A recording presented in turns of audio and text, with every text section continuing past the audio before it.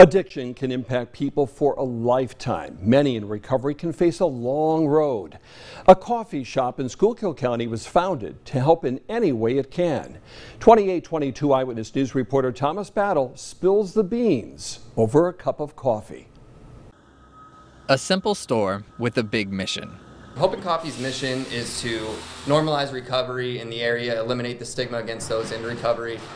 Hope and Coffee has served the community over the last 4 years. So this is the vision of Lisa Scheller, herself in recovery, had an idea for a recovery coffee shop, European style, where you could kind of exchange free ideas and safe space to talk and enjoy each other's company. The shop helps those in recovery in a variety of ways, one of them being employment. We hire people in recovery, not exclusively, but for the most part, our employees are in recovery.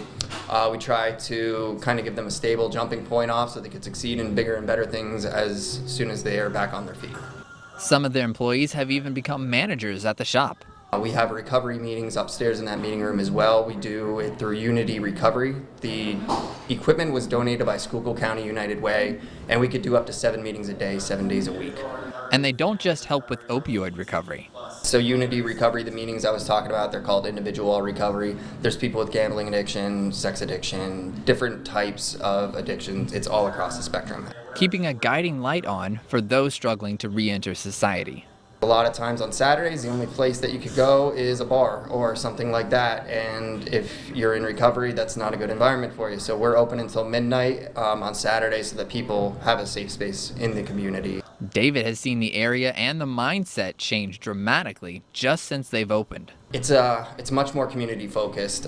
People that don't know much about recovery that come in and then meet us and realize that, hey, we're just like you or anyone else.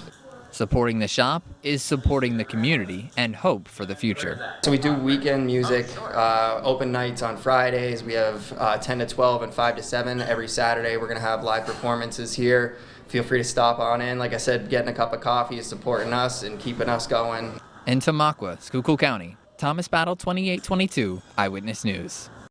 Hope and Coffee is open for everybody, those in recovery, those under 21, and for families with children.